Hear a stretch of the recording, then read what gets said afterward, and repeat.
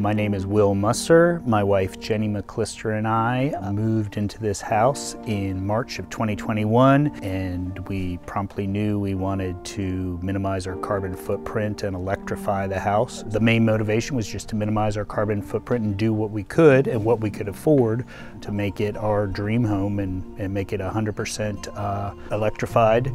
And we added solar and battery and everything.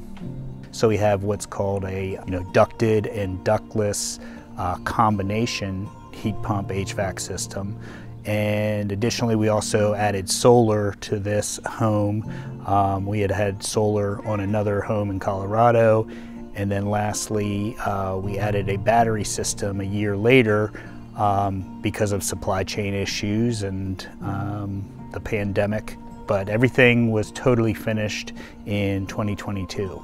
As a result of having made these, changes, modifications to our home and fully electrifying, that is one of the things that I've decided to do is to showcase through open houses to my neighbors as well as the broader community, for people to come in and see and ask questions and look, touch, feel up close what the technologies involve and what it entails. So yeah, I can say with certainty that several of my neighbors have hired the same contractor to do some of the same modifications and install systems, and a couple even solar as well.